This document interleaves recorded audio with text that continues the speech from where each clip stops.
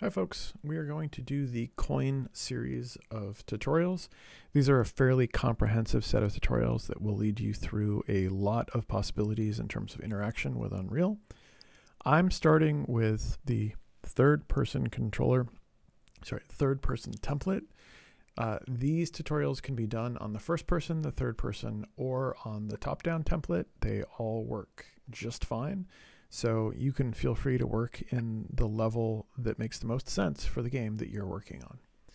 We're going to start off by creating a blueprint. I'm going to right-click in the content browser and select Blueprint Class, and I'm going to select Actor. Actor is sort of the simplest of all the blueprints. It's basically an object that can be in the world or can be spawned in the world. And when I create an actor, it is an empty actor.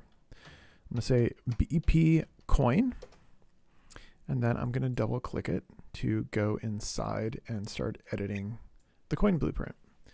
So in the past, I've sometimes shown you how you can create an object and then turn it into a blueprint.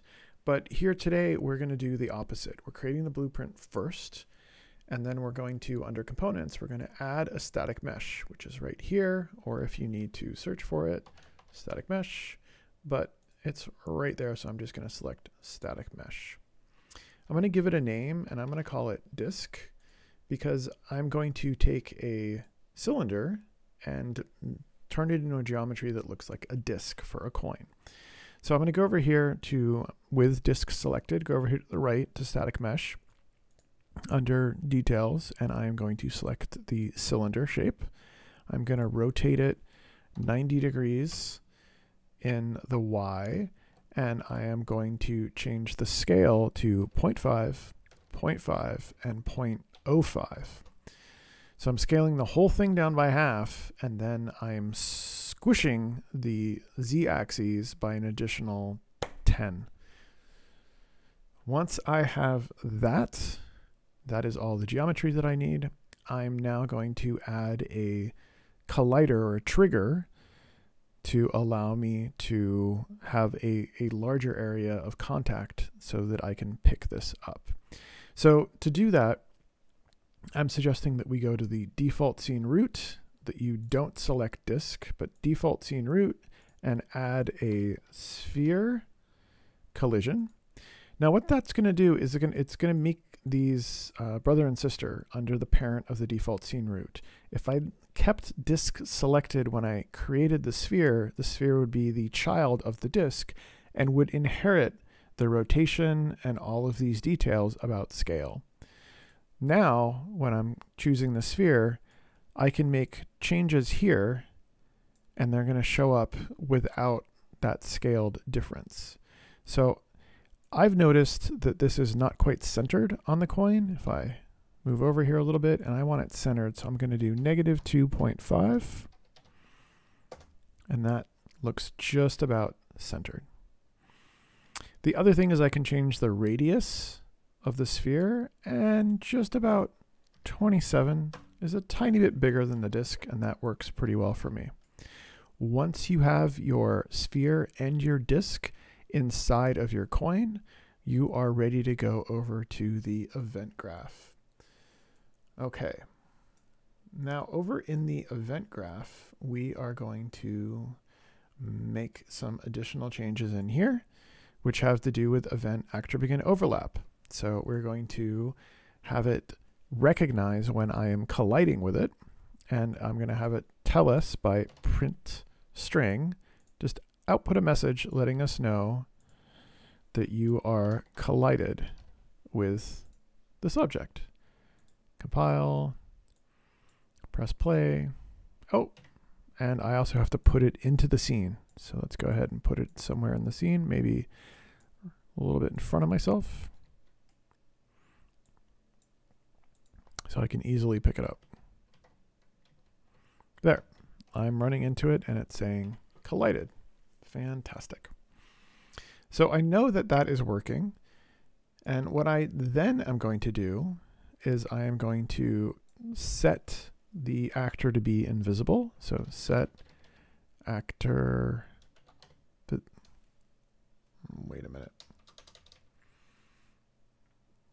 That is not the command that I was using before. I was using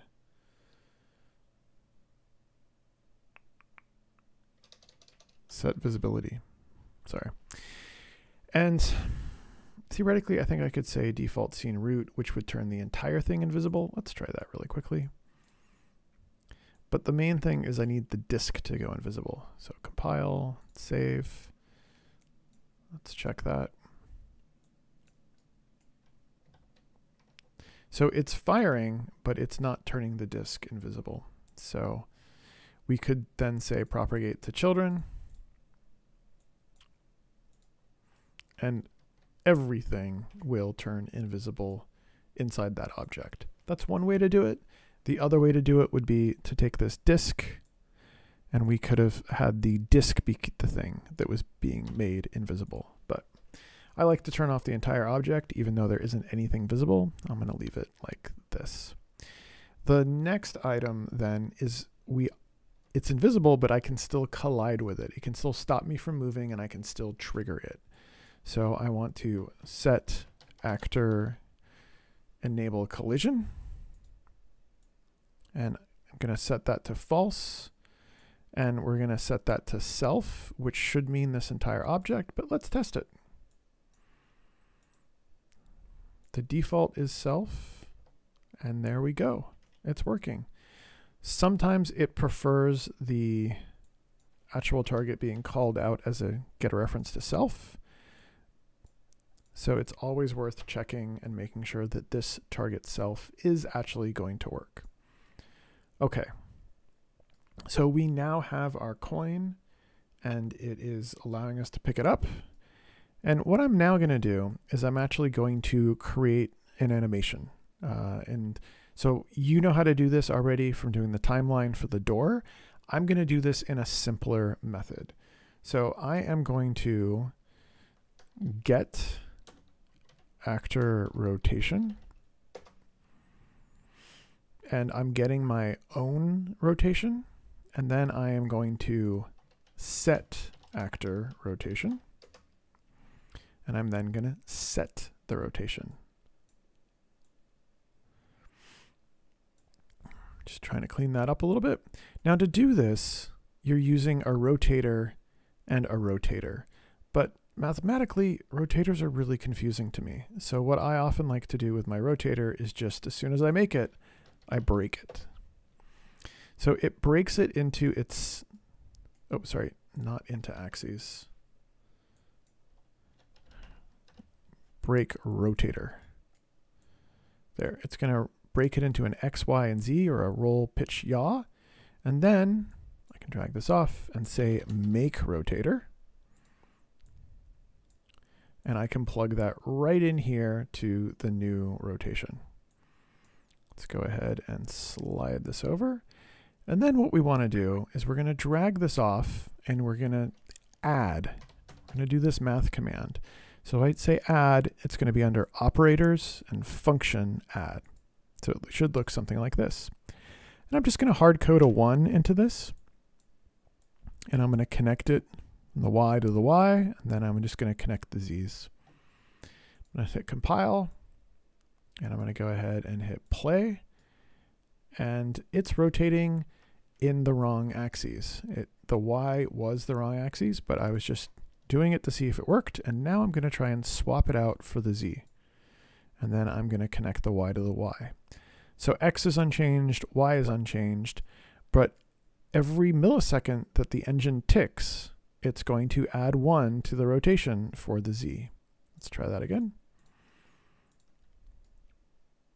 There, that's the spinning I was looking for. Maybe it's spinning too slow, so I might want to up this to 2, compile it again, and press play. Now it's spinning twice as fast, or maybe it's spinning too fast, and I want to slow it down, and I want to do 0.5.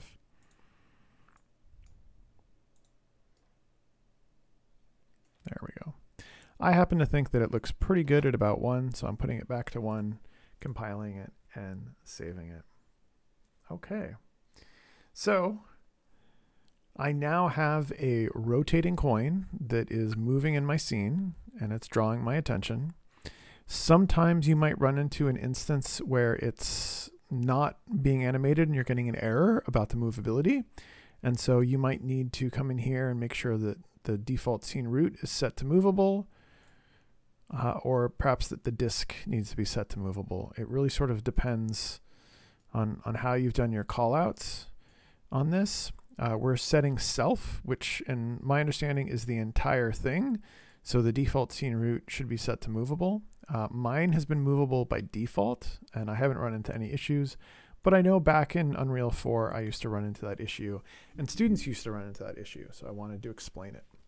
Okay, so that is the first tutorial in the coin series. We're going to stop here, and I'll pick it back up with the next.